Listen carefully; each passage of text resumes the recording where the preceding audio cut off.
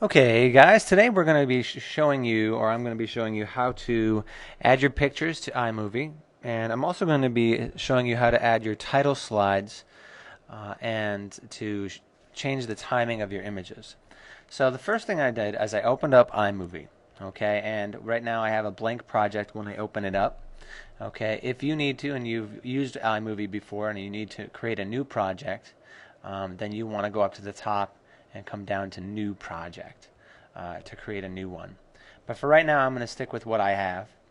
And I don't have any images in here, and I can easily just go to my desktop, and all I have to do is double click on my folder that I've been collecting, and I'm going to select all of these. To select all, I can hold down Shift and then just click over them and then grab them by the icon here.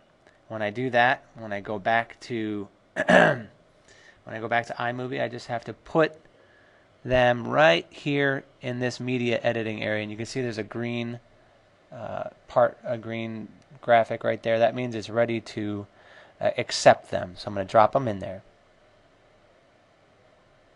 I need to get rid of this window. And there they are. Those are my images for my movie. Now, obviously, you're going to have a lot more. Okay. The next thing I want to do is I can rearrange them. And when you click on them, you can just move them around and rearrange them and put them in the order that you want for your movie for your movie. All right. So once you find that you've rearranged them in the right order, I think the next thing for you to do would be to create your title slide and your references slide, just to do that now and kind of get it out of the way.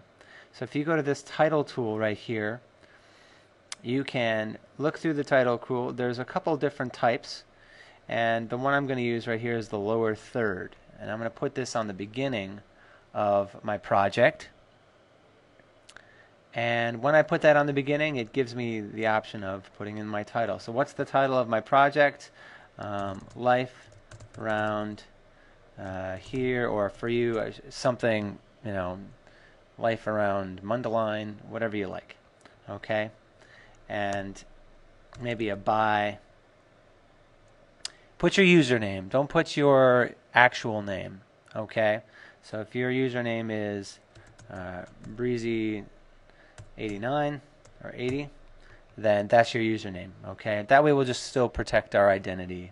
Okay, so that's great. I've got a title slide, I've got my images. Now I need a references slide, and for the references slide, I'm going to add a scrolling credit section at the end right there.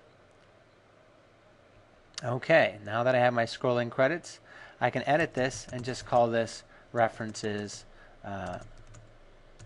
And then I can go to my Digo bookmarks.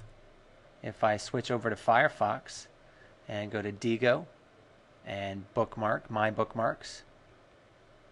Let's open it in a new window here. And when I go to my bookmarks, all I simply have to do is click on the links that I used for my images and add those links.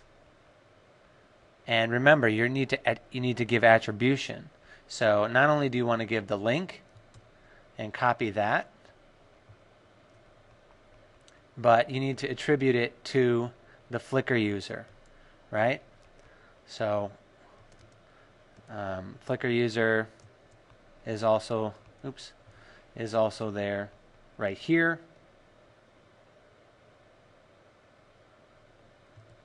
And